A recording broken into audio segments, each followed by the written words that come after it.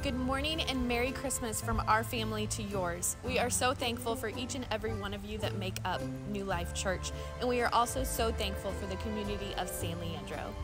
It's been a wonderful year, and we're so thankful for the blessings of God upon our family, all the families of New Life, and the work that God is doing in San Leandro. And on behalf of my family, I would like to wish every member of New Life Church and the citizens of San Leandro a very Merry Christmas and a Happy New Year.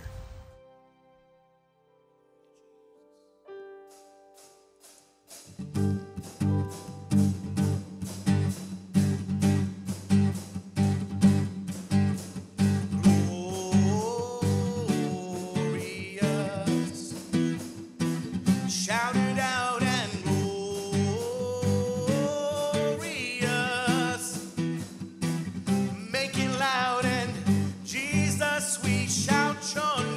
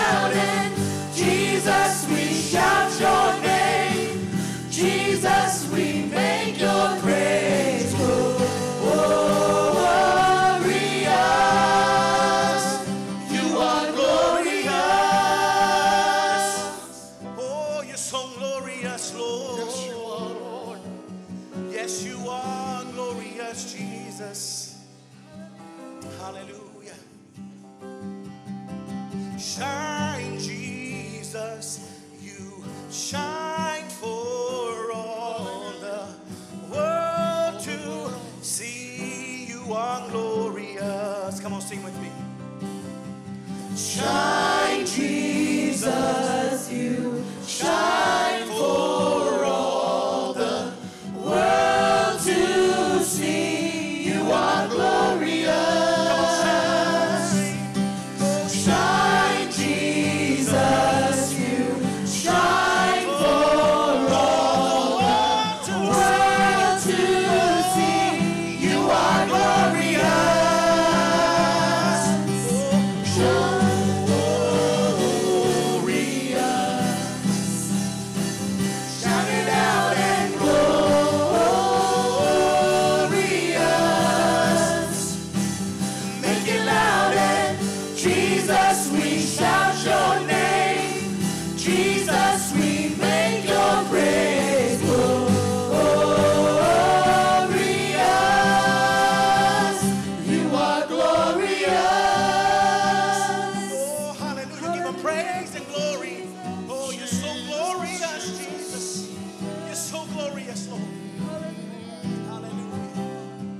Everybody. Shine, Jesus, you shine for all the world to see. You are glorious. Come on, come on. Shine, Jesus, you shine for all the world to see. You are glorious.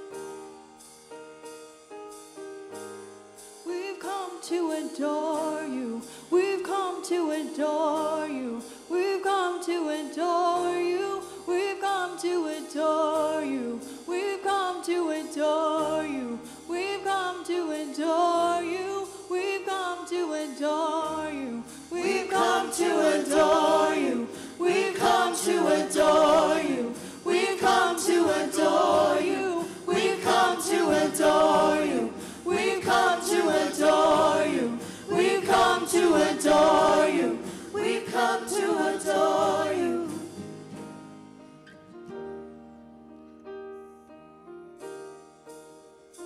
Oh, come, let us adore him. Oh, come, let us adore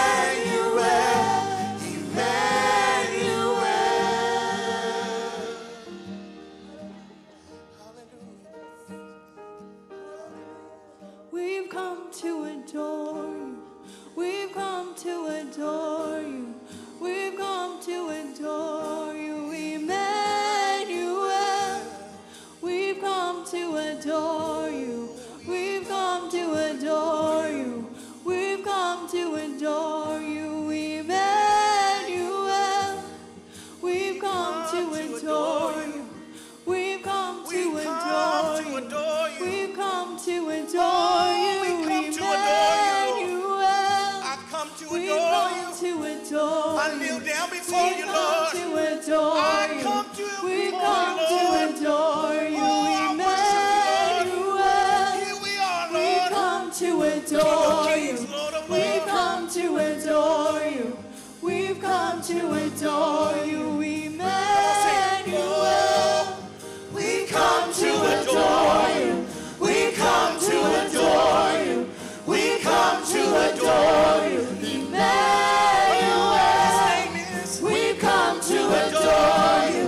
We've come to adore you. We've come to adore you, Emmanuel. We've come to adore you. Oh, King of We've come kings to and adore Lords, you. yeah. We've come to adore Kneel you, down before you. Emmanuel. We've come to adore you. We've come to adore you. We've come to adore you, Emmanuel. We've come to adore you. We've come to adore you. We've come to adore you, Emmanuel. We've come to adore you. We've come to adore you. We've come to adore you, Emmanuel. Hallelujah, Jesus. Hallelujah. Oh, we come to adore you, Lord. We come to adore you, Jesus. Hallelujah, Lord. We worship you. Merry Christmas, everyone. I hope you all are having a great day with family and friends, and thank you for taking the time to join us online for just a moment as we come together as a church family to just worship the Lord together and just remember the true meaning of Christmas. And today I want to just share a quick thought from Luke chapter 2, starting at verse 8. I'm going to read a couple verses, and we're just going to look at this for a moment. Verse 8, it says, "And there were in the same country shepherds abiding in the field, keeping watch over their flock by night. And lo, the angel of the Lord came upon them, and the glory of the Lord shone round about them, and they were sore afraid. And the angel said unto them, Fear not, for behold, I bring you good tidings of great joy, which shall be to all people. For unto you is born this day in the city of David a Savior, which is Christ the Lord. And this shall be a sign unto you. You shall find the babe wrapped in swaddling clothes, lying in a manger. And suddenly there was with the angel a multitude of the heavenly host, praising God and saying, Glory to God in the highest, and on earth peace, goodwill toward men. And it came to pass, as the angels were gone away from them into heaven, the shepherds said one to another, Let us now go even unto Bethlehem, and see this thing which is come to pass, which the Lord hath made known unto us. And they came with haste, and found Mary and Joseph, and the babe lying in a manger. And when they had seen it, they made known abroad the saying which was told them concerning this child. And all they that heard it wondered at those things which were told them by the shepherds. But Mary kept all these things, and pondered them in their heart. And the shepherds returned, glorifying and praising God for all the things that they had heard and seen, as it was told unto them." This, of course, a familiar part of the Christmas story. And these shepherds are keeping watch over their flocks. Of course, it's nighttime, and all of a sudden, this angel appears out of the heavens and pronounces this good news, these glad tidings that have great joy. This message is to bring joy. It is a message of joy. And the announcement is this: there is a Savior that has been born. It is Christ the Lord, Christ, the Anointed One. There is a baby that is born, a child that is born, that is the Christ. And the Christ, the anointed one, is the Lord. In this context, this word Lord is meaning God. So the anointed baby that is born is God, confirming the prophecy of Isaiah. Unto us a child is born, unto us a son is given. His name shall be called Wonderful Counselor, the Mighty God, the Everlasting Father, the Prince of Peace. And so this day in the city of David, Christ the Lord is born, and He is the Savior. It is God with us. It is Emmanuel. And this is the announcement the angel gives that is to bring joy. And there can be this proclamation on the earth now of peace, peace on earth, goodwill toward men.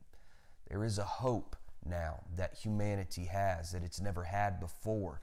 A Savior is born, one that has the ability to save humanity from the bonds of corruption and death. And this angel says that there is a sign that you will know that this is the one.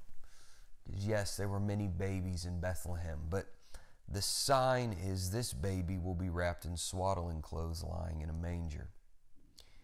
And all of a sudden, there appears a multitude of the heavenly host. And they were praising God. Now, heavenly host, that means an army. God's army, God's heavenly army of angels appeared. And they began to praise God. And glory to God in the highest, and on earth peace, goodwill toward men. And so the shepherds now are on a mission to go find what the angel had told them to look for. There's a Savior born. It's a baby. We're going to go find this baby. The sign is, be wrapped in swaddling clothes, lying in a manger.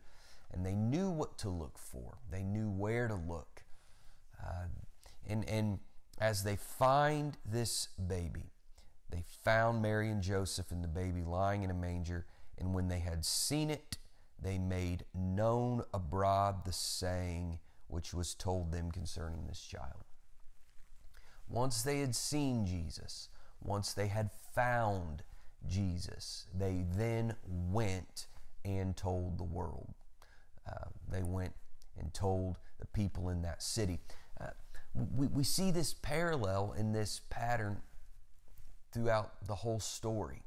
The angel announces it to the shepherds, and the shepherds go and look. And then when the shepherds find what they were looking for, they then go and tell others. There, from the very beginning of Jesus' birth, from the moment he was born, there's this pattern all throughout his life. Word of mouth, telling others about Jesus, what he had done, what he had said, who he is, who he was. And so with this, the announcement of Jesus' birth, the disciples, or the shepherds, they find him, and this is the one. And there's something about Jesus that causes people that once they've found him, once they've heard something about him, once they've seen him, they can't help but tell others. We see the shepherds, their response after they had found Jesus. It says they returned glorifying and praising God for all the things that they had heard and seen. That's the same thing the angels were doing, the heavenly host was doing when they announced to the shepherds, Jesus is born. Go look for him. He's here. Now is the time. The angels are praising God, glorifying God. Once the shepherds found Jesus, they glorified God and praised God, and they told others. It's as if there is a simple formula. Praise God and tell others. That's what we see in common throughout all of Jesus' life. People encounter Jesus. They meet him, they see him, they're moved by him, they're touched by him. They praise God and they tell others.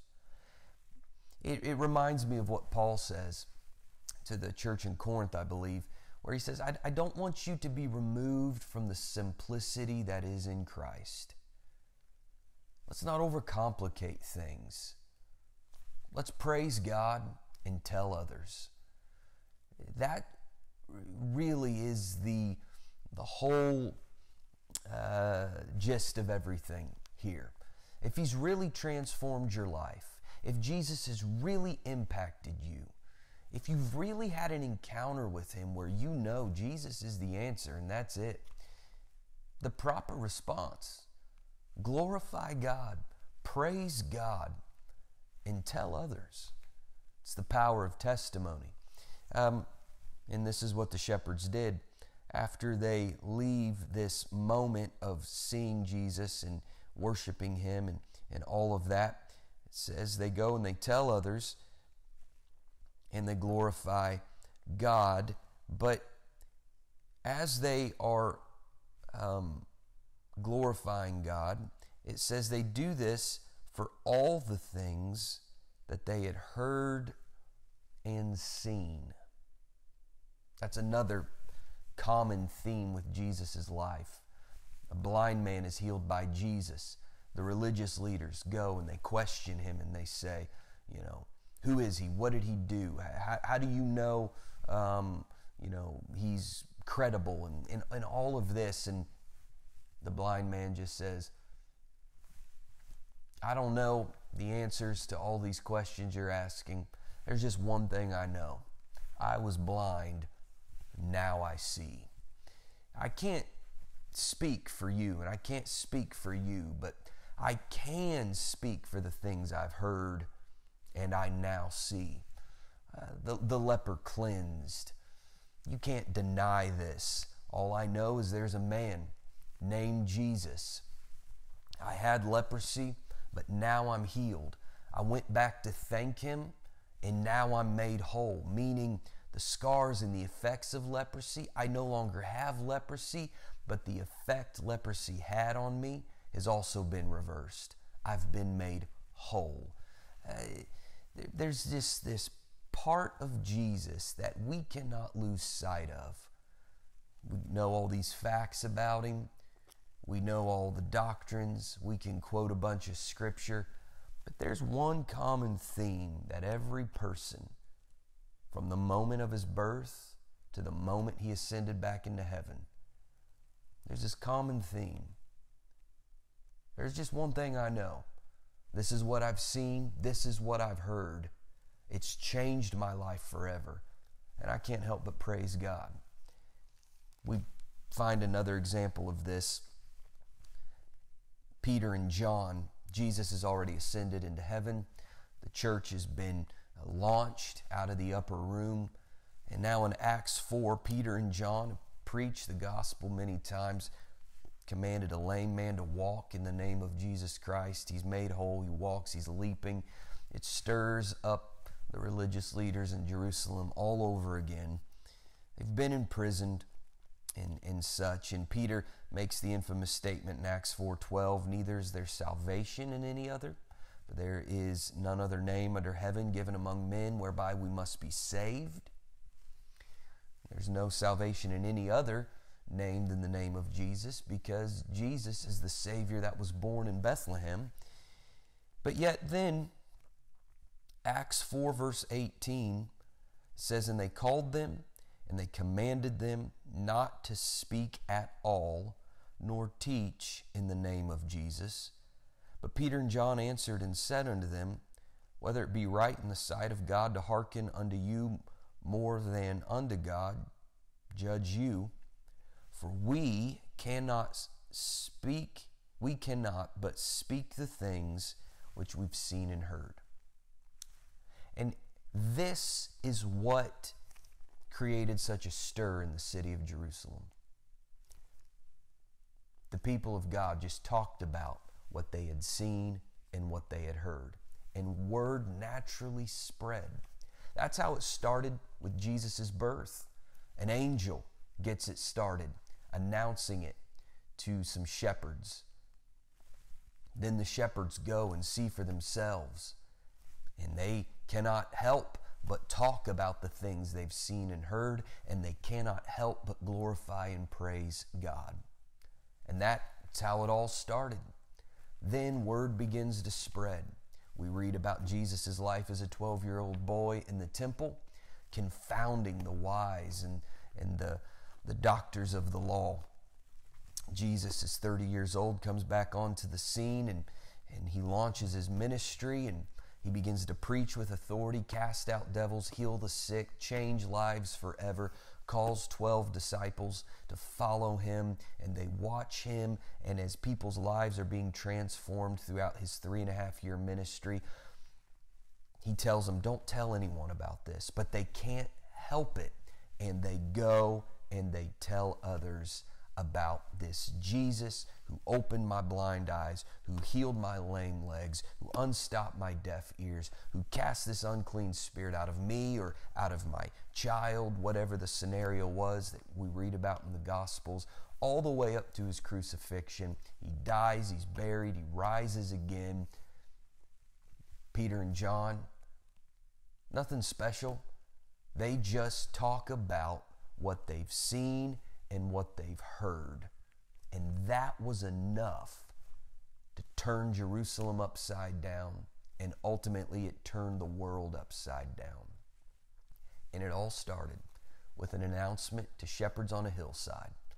Unto you is born this day in the city of David a Savior, which is Christ the Lord. My question today is, what has the Savior done in your life that you cannot help but talk about what you've seen and what you've heard? Because that message, your personalized message of how Jesus has transformed your life, is enough to turn your workplace upside down, your neighborhood upside down, our city upside down, this Bay Area upside down. It's not a polished sermon. It's not a fancy approach. It's a simple, honest, humble testimony. This is what I've seen, and this is what I've heard. I don't know all these answers. I don't know anything about this. I can't speak for you, but I can speak about how Jesus has visibly transformed my life, my family. I can't help but talk about it. That is the power of Jesus in each of our lives. And all of that's possible because today we remember and celebrate the birth of a baby in a small town called Bethlehem. In obscurity, a Savior was born. And as he grew, God with us, Jesus Christ, transformed lives. And those people's lives who were transformed just went about telling others about what they had seen and heard about Jesus. So your testimony is powerful. And I hope today that on Christmas we take some time to prepare for the new year. How is your testimony going to turn your workplace, your neighborhood, your city upside down? How can you help impact our city through your testimony? Because believe it or not, what you've seen and what you've heard is powerful enough to transform a life because you're telling others about Jesus. Father, we love you. We thank you for your word. We thank you that you came to earth. The baby born to us of Isaiah 9 is the everlasting Father.